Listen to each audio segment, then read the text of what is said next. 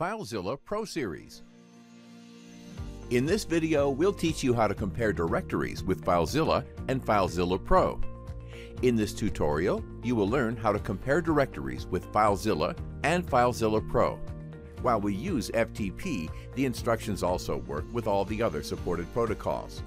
To learn how to configure connections with other protocols, watch the other tutorials you find in the video description. Launch FileZilla or FileZilla Pro. Select the connection you want to use. Wait until the connection is completed. Open your local directory. Then open the remote directory. Now you can enable the directory comparison. By default, FileZilla and FileZilla Pro shows differences based on the last modified column. In green, you see the last modified files, that is, the most recent files.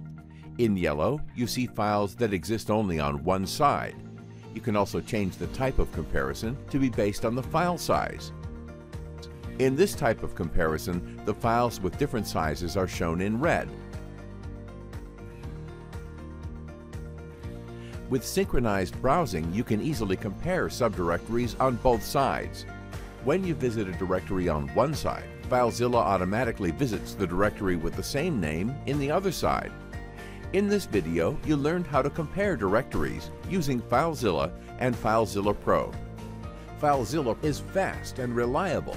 Plus, it supports a variety of other cloud protocols: Amazon S3, Microsoft Azure, Google Cloud Storage, and WebDAV.